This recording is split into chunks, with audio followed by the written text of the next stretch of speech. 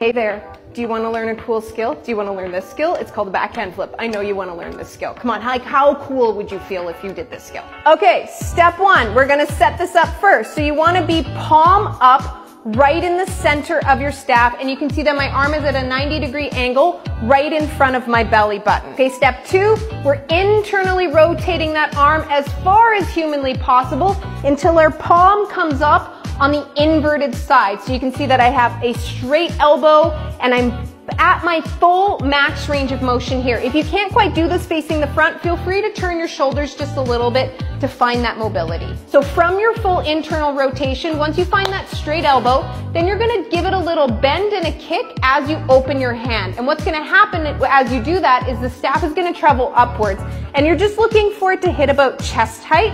And then once it leaves your hand, you're going to externally rotate your hand back to palm up to 90 degrees, and then you're going to catch the staff underneath with that palm up hand. So it looks like this. Straight arm, little kick, catch underneath. Notice that my staff isn't turning.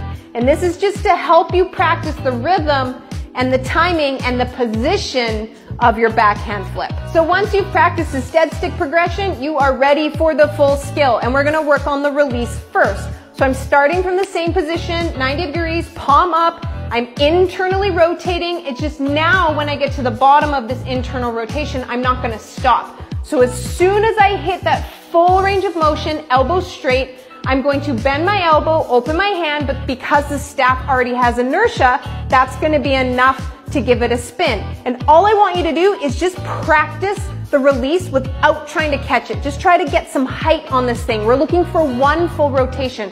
So I'm going all the way through and then watching it spin. And then once you have the release all worked out, you're ready to add that catching hand back in. So as soon as you let it go, you're pulling that hand back, externally rotating, sliding it back in, palm up.